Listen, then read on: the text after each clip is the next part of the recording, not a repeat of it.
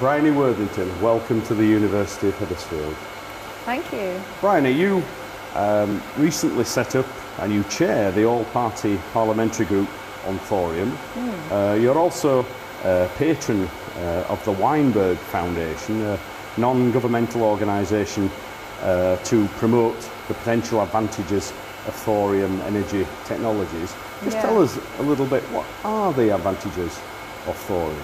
The advantages of thorium are quite multiple, really, and it's a very different element to uranium, which is the element we currently rely on for our nuclear power. It has a different position in the periodic table, and it has different characteristics.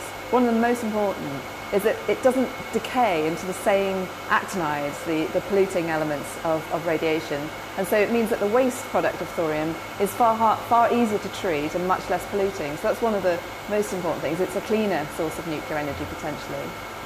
And why did you set up the Party Parliamentary Group? What's the purpose behind that? Is that to get it more well known within government?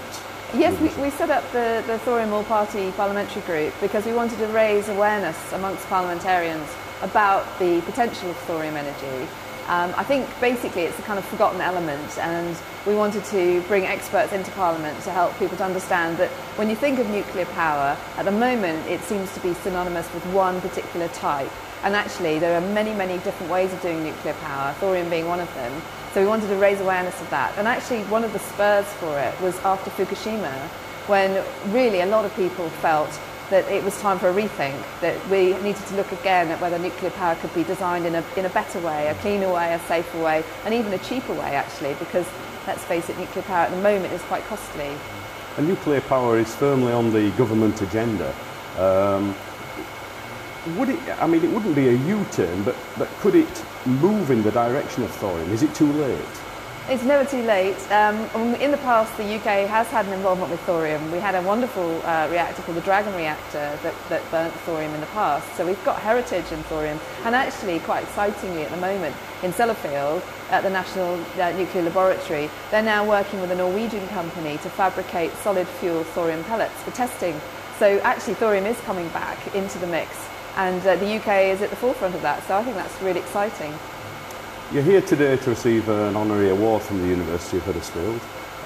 It's your first visit to Huddersfield. We hope you enjoy yourself and that you and your family have a lovely day with us. Well, no, I'm really delighted to be here, and particularly because I think Huddersfield University and the work of Bob Swinski and his team has absolutely helped to put thorium back on the map.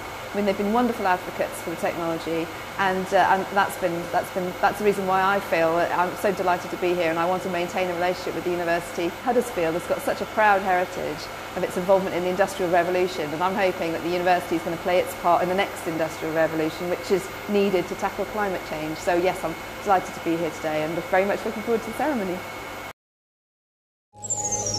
The University of Huddersfield, inspiring tomorrow's professionals.